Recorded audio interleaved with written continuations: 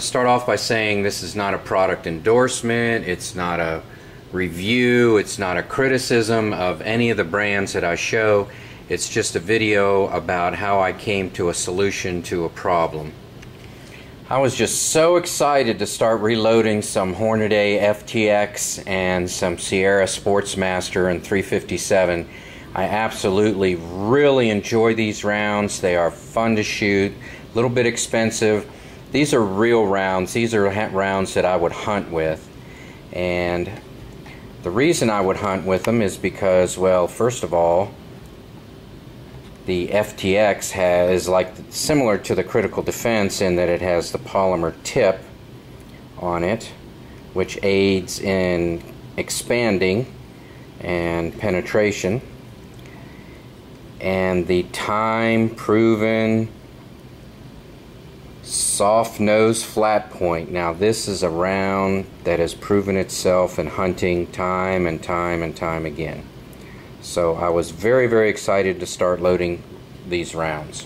So I'm reloading the FTX, and I notice that when I seat the bullet, the polymer is being squished down into the cavity, and I really don't like that. It not only looks bad, but it might be doing something to the bullet as far as starting the expansion, or maybe the performance is degraded, or I don't know what.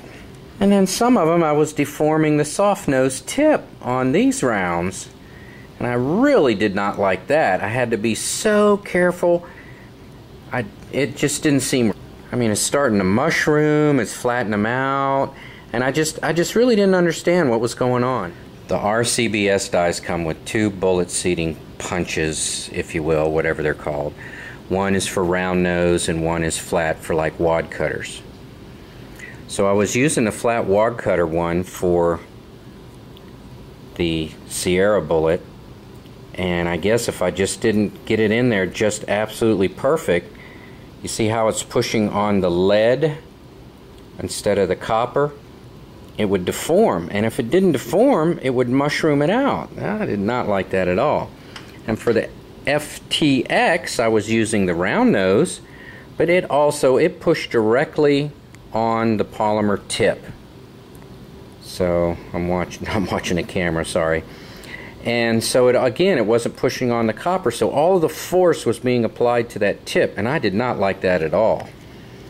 Actually, both of them are okay for wad cutters, which is the vast majority of bullets I've loaded over the years, because what you'll need to know is I've owned these dies since like 1985, so I really haven't had a problem till now in 2013, can you believe it?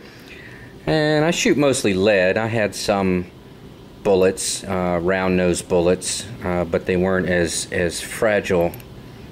Fragile meaning I could damage it because they're serrated on the outside, like some of the older bullets I had.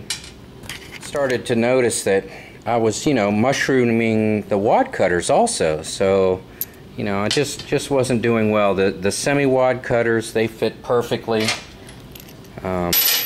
Some of my lighter bullets, my 125 grains, I did notice that I was closing the cavity on some of them, which I never noticed before after all these years. So something had to be done. Well, since I have a lathe, I was going to put it on the lathe and just kind of like custom make it for each one. I had a couple of these from, 9mm and different ones. I was just going to, kind of steal them from different die sets I had and start making them. And then when I put it on the lathe, I found, gosh, that's really complicated and difficult, and I really can't get in there very well, and I'd have to modify tooling and maybe mill it out, and it's just got really crazy. So I purchased a set of Lee reloading dies, and I had to buy a set because I needed the bullet seating die. Of course, they sell this die separately, which is the resizing and depriming. Then the powder through die that expands it, your expansion die, they sell that separately. Of course, they sell powder measures separately. I don't need that. A shell holder, I don't need that. What I needed was the bullet seating die, which is not sold separately, so I had to buy the set. But anyway, and the reason I went with the Lee was because the bullet seating die has a little insert on it. Well, on my lathe, I can make countless numbers of these to fit the individual bullets, the shape of the conical, whatever I need, because it turns out that the outside diameter of this piece is the inside diameter of the casing, of the brass. And then also with Lee dies, what they do is they resize the bullet. Like if it was a bulge in there, when it goes in and comes back out, it resizes it to the correct diameter. Now there's a taper ledge in there, but I won't be using that because I'll do the factory crimp die, which I have purchased separately, to do that. So all I'll do is use this to seat the bullet. So now I'm going to make a whole bunch of these, right? Wrong. I figured out a universal solution, which I tried it out on my 44 Magnum. See how the case kind of checks the sizing. So let me show you my solution. Standard piece, which is dished in for a round nose, and then this outside rim will handle any wad cutters. So when I was making the piece, I came up with the idea of putting a through hole on there. So now the soft point is not touching anything, it's actually pushing on the copper. So it's pushing the bullet down. And then also by being a through hole, I don't have to worry about depth. Like the polymer tip, now this is a 44 Magnum, it's going in too far, but I don't have to worry about how deep to set it.